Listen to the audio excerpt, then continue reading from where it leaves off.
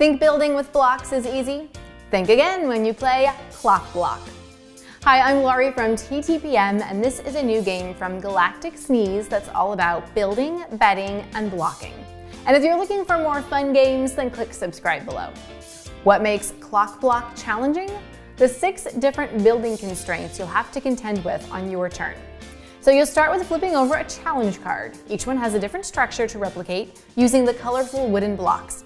But before you start building, roll the die to see if you'll be building using both hands, using your dominant hand only, using your non-dominant hand only, building from memory, building blindfolded, and making up a constraint, such as building while standing on one leg.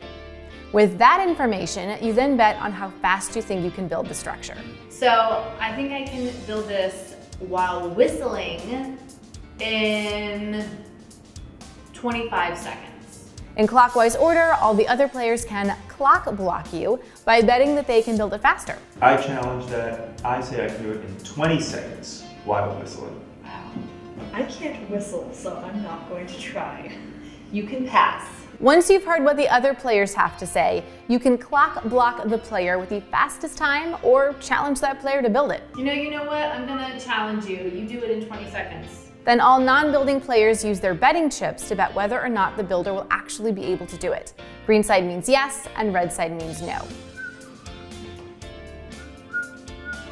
5, 4, 3, 2, Done. 1. If the builder builds it correctly in the predicted time, he scores 3 points.